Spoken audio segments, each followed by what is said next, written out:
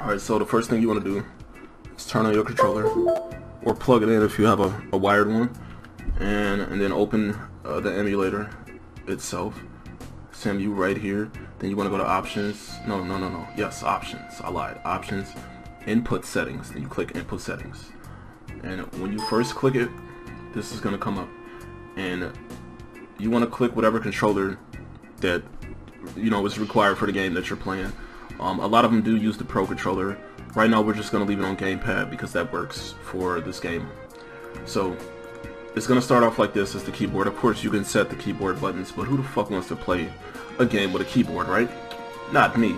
So after you turn on the controller, this should show up right here, and it says controller blah blah blah, tell you which one you got.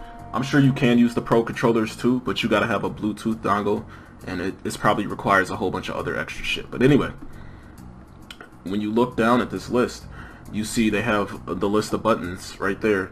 Okay, so you click inside the box for the button you want to press, and then you just assign it to a button, and then when you press that button, it goes away.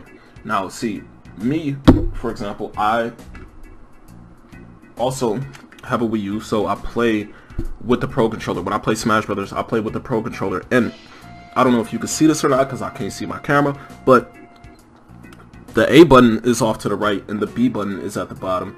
Same thing with X and Y, they're swapped compared to the Xbox controller. So the way I set my buttons up, this is A, this is B, this is X, and this is Y.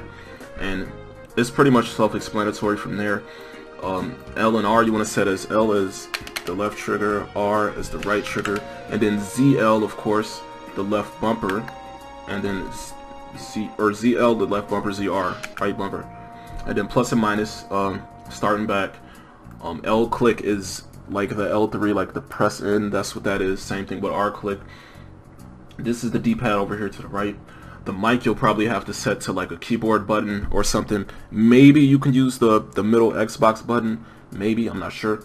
The dead zone start off at 33%, I believe that. Everything else I believe. And then you just click save. You could turn off rumble, of course. Click save, and then let's test it in the game. Let's see if it works. I'm not gonna full screen it because then it won't show up for me, or it won't record in full screen for whatever reason. See, and as you can see, let me turn this down. As you can see, it moves. So it works. For the most part it works. I only played this game so far, so who knows, it might not work with every game, or some games might be jankier than others depending on what you use, so you'll just have to test it out and play with it. But that's pretty much it. Yeah, I'm gonna get out of here, man, and play some Shovel Knight. Deuces.